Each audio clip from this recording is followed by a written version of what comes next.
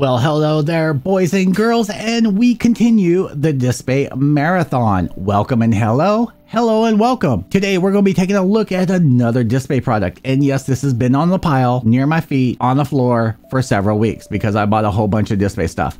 This is going to be the clamp handle. And as you guys know, you've probably seen in all my videos that I end up having one of these and I end up using it. Well, I bought another one. Did I need it? No. Is it as good as the Senpai handle? No. But this happens to be one of my favorite handles for doing any kind of scraping and things like that.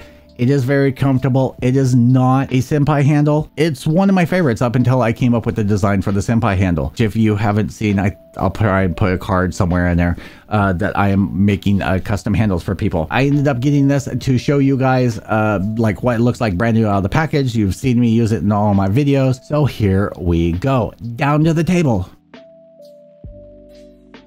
All right, and here is the box. And I know you guys are going to look over here. Oh my God, Dave. Yeah, I mean, some of their products I like, some of their products I don't like. Pretty much any of their products that involve metal, I kind of like. They seem to be well made. Any of their products that are made of plastic, not so much so. So here we are with the box, and as usual, their packaging is always top notch. We've got that. We've got some writing over on this side. We've got some information on this side, and you can use this for all of your stuff, whether it be the Scribers or drill bits, anything like that. You do get a little box stamp DSPIAE. It is magnetic, kind of opens up. And you can see, like, I literally just pulled the plastic off of this. You get a little thank you, a little card showing you what you can and can't put in there and how to end up putting it. And then you get the handle itself. And as usual, like I always say, I keep these boxes for either little knickknacks and stuff, take out that foam, or you can use them for gift boxes. They work great for that. All right, looking at the piece of paper here, it just shows you how to put things in and out. This is super simple and it should be a super short video. We hope, Dave, we hope. All right, so one thing that I didn't really end up realizing until, like, I don't know, a couple weeks ago, and I've been using one of these, which happens to be this one that I've got stuff stuck to. I've been using this one in every video. I never really realized until the other day that the end comes off. You want to know why the end comes off?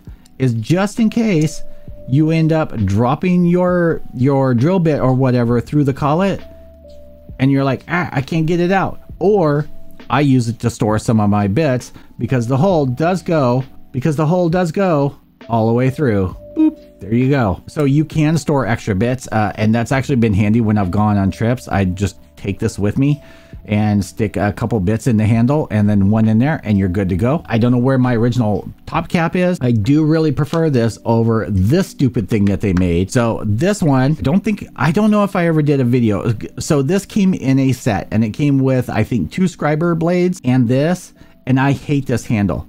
Like the screw on and off, and then you have to keep an Allen key with you to hold it in and everything.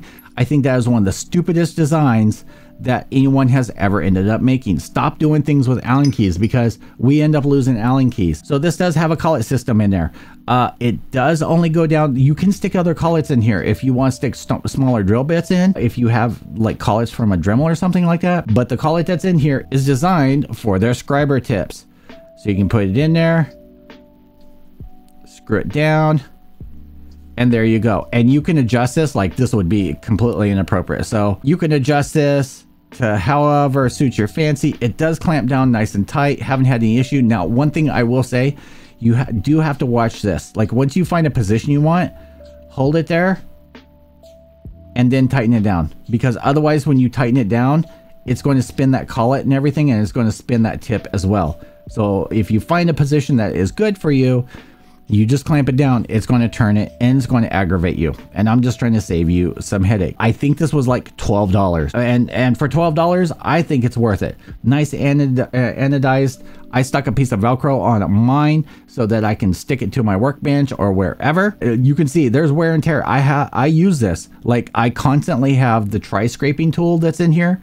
I don't remember if the tri-scraping tool is MadWorks or if it is the DSPIAE. But yeah, I got that. I use it on all my kits. This stays in here all the time. I had intended to get one of these for just my Scriber tips, but then I decided to make the Senpai handle. Just to close out and make this short and sweet.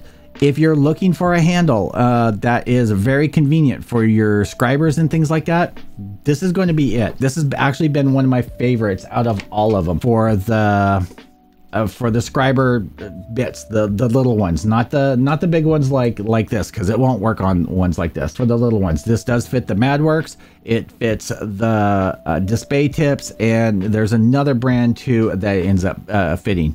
The only one that doesn't, and you have to change down the collets on it, is for the Mr. Hobby Scriber or Scraper bit. They're panel lines, but they're shaped in a hook. They actually work really well. Other than that, you just have to change down the collet on this to a smaller one, which if you have a handy dandy hand drill like this, you should have extra collets that come in there, and you can just swap them in and out. That's it. Or you can get them on Amazon. Like I said, you can pick this up. If I find the links for Amazon and so forth, I will put them down below.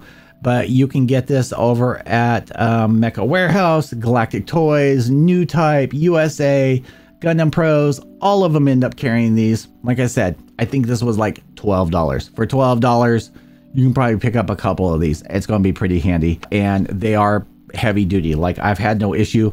My thing that I really like is that the cap, though I've lost mine because I rarely ever put it on there, but the cap is magnetic and sticks right on there. No issues. It doesn't fall off or anything. If you like this video and you want to see more like this, definitely hit that like button, hit the subscribe button if you haven't already, and as usual, Senpai out. Peace.